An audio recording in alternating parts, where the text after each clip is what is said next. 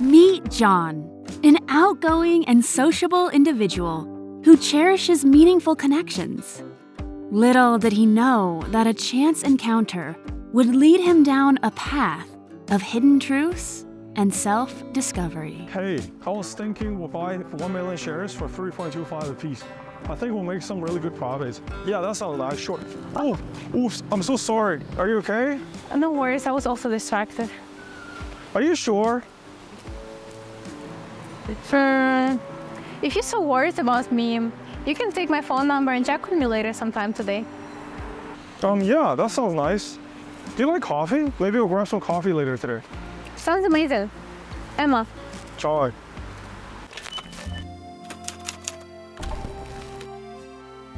John is immediately drawn to Emma's charm and friendly demeanor. As they spend more time together, John feels a strong connection with Emma.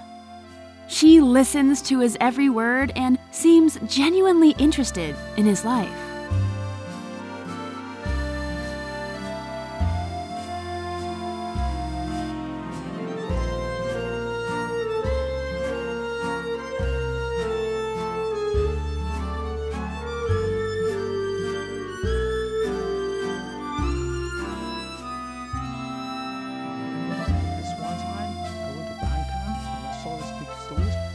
So huge. And like people were jumping out of it, you know? These like toys where you're playing like rice balls and throwing it at each other. Can you believe it? John, you have such a fascinating life. I can't get enough of your stories. Well, it's so easy to talk to you. I feel so comfortable around you. It's like I've known you for all of my life. I know, right? I feel the same way. We're definitely soulmates. I sure hope so. Hey, do you want some water or something to drink? Maybe tea? Yeah, I would like some tea, please. Sure, I'll be right back. Unbeknownst to John, Emma's behavior takes a different turn when he is not around. Hello? Yes, it's fine. She's busy now. Date? Yeah, it's amazing. You know, he's like a puppy. He believes my every word and does everything I say. So adorable. Yeah. I think we can talk about it later sometime. I gotta go. Okay, bye. Sure. Thanks. Already started missing you. Oh.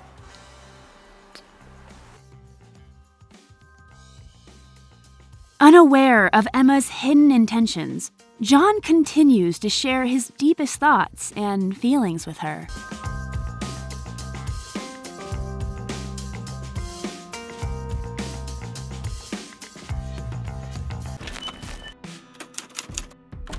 As time goes by, John starts picking up on subtle inconsistencies in Emma's stories and actions.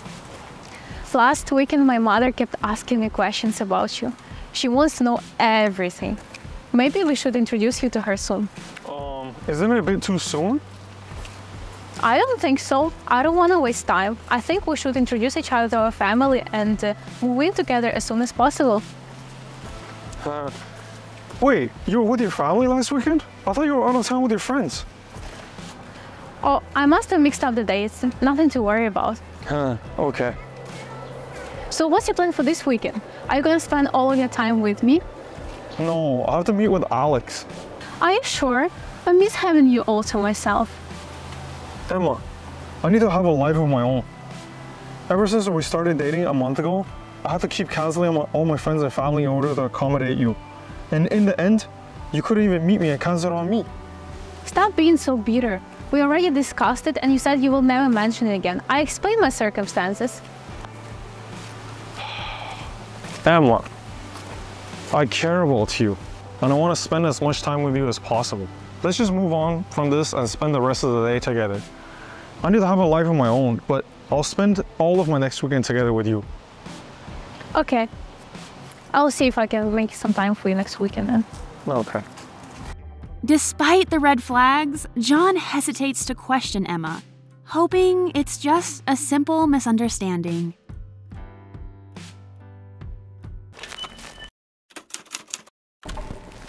Something feels off about my relationship with Emma. I don't know if I can trust her completely. I really want us to work out, but sometimes her behavior is really strange. John, don't get blinded by love. Maybe she's trying to manipulate you. Honestly, I also have this feeling. Sometimes she tries to spend the weekend with me, and when I cancel and decline on her, she becomes cold and distant. It feels like she's just trying to keep me away from my friends and family and keep me all isolated. John, if you don't agree, she starts to be a cold. Yeah, she becomes cold and distant. I think she is a narcissist. Maybe you're right. Maybe she is a narcissist. But maybe not. Emma's so sweet and caring. She can't be a narcissist. Just give some thoughts and observe. Yeah, I appreciate it.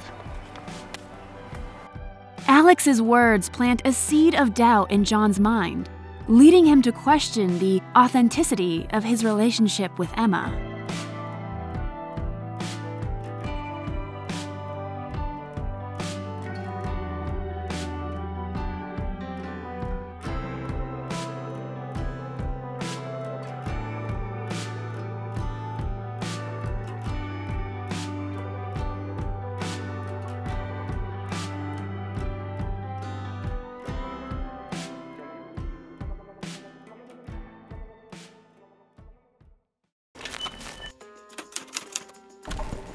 As John spends more time with Emma, he becomes increasingly aware of her manipulative behavior. Emma, recently we haven't been spending a lot of time together, and you're taking very long to respond to me. What's going on with you? And you're so cold. I was very busy with work. I'm irreplaceable there. People keep asking me for help, and it's so exhausting. I'm too kind to reject them. Yeah, you're way too kind for your own good.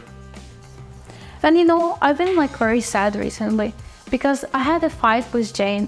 We went for lunch with her and her boyfriend, that he kept paying more attention to me. She got mad at me. It's not my fault that I'm more charismatic than her. Sure, of course. I don't know why people always leave me. I always end up alone. You will never leave me, right, John? Emma, I care about you. Of course I won't leave you. John genuinely cares for Emma, but now he is starting to see Emma's narcissistic behavior. Alex, I've been paying closer attention to Emma's behaviors. I'm starting to notice more and more narcissistic tendencies.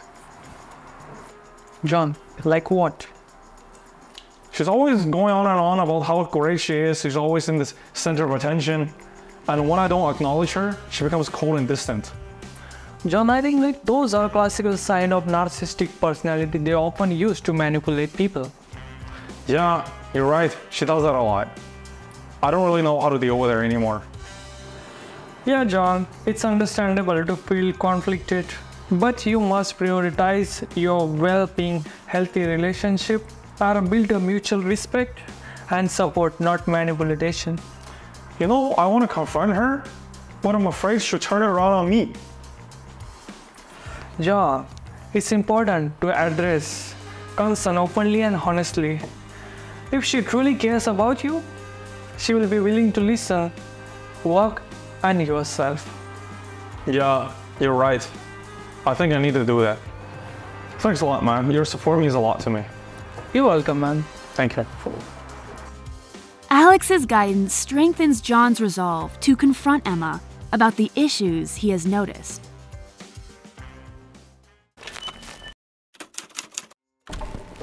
You okay? Emma, I've noticed some things in our relationship that doesn't feel right. I'm not sure what's going on with us. What do you mean? Everything seems fine to me. Emma, I've noticed some patterns and inconsistencies. Sometimes you tell me one thing and you tell your friend something completely different. It's starting to make me feel confused and unsure about our relationship. Oh, come on, John. You're just overthinking. It's not like I have something to hide from you. I want to believe you, Emma. I really do. But all these inconsistencies are starting to affect my trust in you and our relationship. I value open and honest relationship, so it's essential for us to be transparent to each other in order to build a healthy relationship. I cannot believe you doubt me like that. I thought we have something special. Emma, I care about you deeply, but I can't keep ignoring my intuition. I've been doing a lot of researches with my friends, and online, I believe you're showing signs of covert narcissism. What? How can you even say that? I don't want to jump to conclusions, but I need some time to understand our dynamic better. I care about you, but I need to care about myself too. I need some time to understand what's going on and figure out how to modify this relationship for both of our own well-being. John, I've always been there for you. I thought you understood and accepted me as I am. Emma, I care about you, but I need to gain clarity and figure this thing out for the both of us. I need to take some time for myself and gain clarity. So what? You're just going to leave me now? I'm not leaving, Emma. I just need time to process everything and figure out what to do next. I care about you, but I need to care about myself too. You're making a big mistake, John. Maybe, but I need to trust my own judgment on this and follow through. Okay, I understood. Thanks for wasting my time. You'll regret this.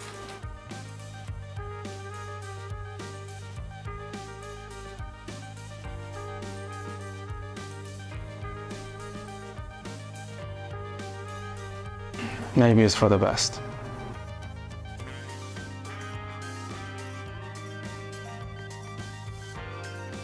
As the confrontation unfolds, Emma's attempts at manipulation become evident to John. He remains firm in his direction, in his decision to focus on his well-being and untangle himself from the web of deception. With newfound clarity, John decides to distance himself from Emma and focus on rebuilding his life. He starts reconnecting with his friends and family, nurturing his passions and investing in self-care.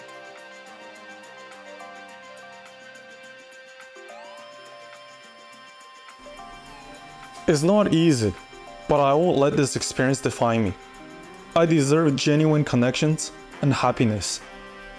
John's journey to healing and self-discovery becomes his priority, and he realizes the importance of valuing authentic relationships.